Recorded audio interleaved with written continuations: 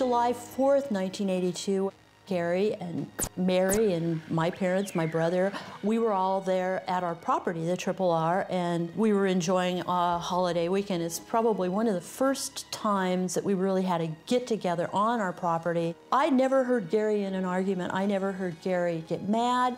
I never saw Gary cuss. I never saw him be anything but a gentleman to everybody. What the family didn't know is that Gary had been arrested for soliciting prostitutes. I knew nothing about that life of his. He appeared to be nothing but a family man. Gary left that party to go to the SeaTac Strip, where he would meet his first victim, Wendy Coffield.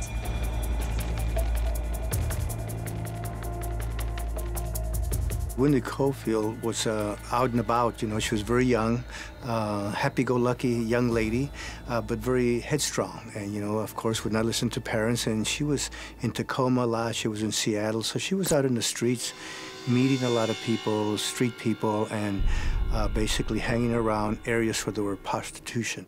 I think a lot of young ladies ended up in Gary Ridgway's car because he was unassuming. He was disarming. He could basically convince you of something you didn't want to do, and that was Gary. He was just a normal, everyday, average guy. He was an uncle. I never felt unsafe with him. He seemed normal. He seemed like a jovial guy.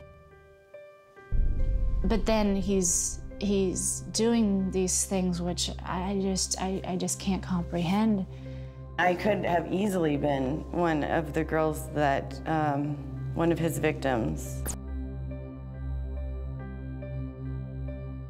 He looks just like most of the other guys, so I don't know, but I probably would have gotten his car. He looked pretty harmless.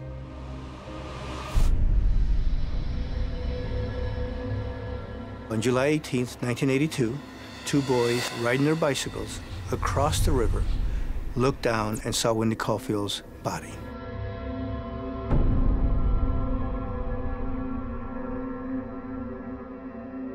Well, Wendy Coffield was the first, and she was found here. She's the one who was found, and he got the name, the Green River Killer, after that.